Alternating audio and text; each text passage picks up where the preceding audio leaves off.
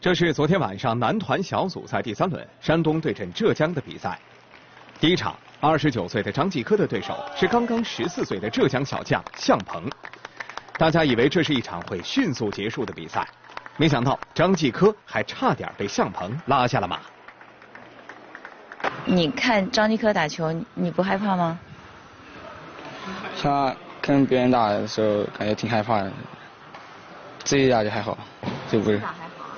真打球的时候就不太害怕，就是在场下看他打球，然后气场很足，然后感觉很害怕，有点害怕。本来全运会预赛，向鹏并不在浙江队队伍当中。出于培养新人，让他见见世面的目的，现任浙江省体育局副局长、前奥运冠军吕林给了他一次登场的机会。结果他在小组赛当中以3比1战胜黑龙江的于子洋。遇到张继科，他也毫不发怵。应该是非常有发展潜力吧，因为他的这种技术的球感，包括在场上这种拼劲还是非常好。也希望他能够，怎么说呢？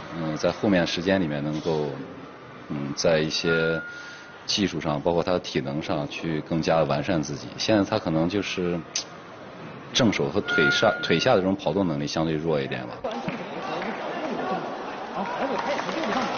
给向鹏做场外指导的是跟马林、王励勤一批的前国家队队员王建军。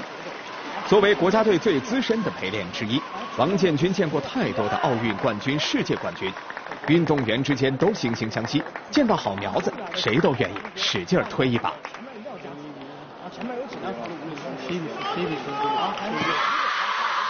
加油！加油！加油！加油！从球感上来也好，从他打球的灵性也好，他不像现在的运动员实力比较雄厚，因为他毕竟是14岁，但是他的球感和灵性非常好。但是中国就是不缺这种乒乓球的运动员，天才特别多。像他这种的，中国会有很多的选手。所以他这个后面的路还很长，毕竟现在怎么说呢，就是刚入门吧。后面这个修行这一段还是很艰苦的，很希望他像我同批的马林、王励勤一样，那么有韧劲儿。向鹏跟张继科的比赛一直缠到了第5局，临近比赛结束，张继科在大比分领先的情况下放几个高球，让着向鹏打。最终比赛以张继科3比2胜利结束。刚一下场，张继科就给了向鹏5块胶皮。让我多练步伐，脚下步伐有点慢。问我这手打多硬的海绵。还给了你5块海绵呢。对。张继科给别人海绵很珍贵，很珍贵，很少给的。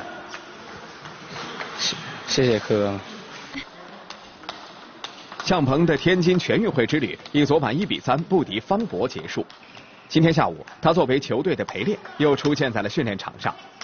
王建军希望能够在训练场等到张继科，让向鹏能有更多的机会跟大满贯交流。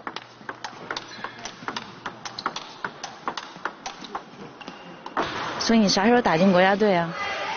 争取青年青年锦标赛，争取有机会打进去。今年青年锦标赛几月份？10月份。10月份啊？你要争取打进去？争取打进前4名，前4名直接进入国家队。那我就希望在国家队能够看见你了。你约好了好吗？好。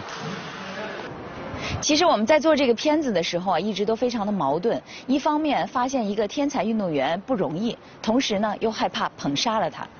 在和王建军聊天的过程当中，一直都在感慨，优秀运动员太不容易了，他们需要一路经历太多的汗水和泪水，少走一步都到不了冠军领奖台。我期待向鹏能够实现我们的约定，10月过后在国家队看见他的身影。央视记者天津报道。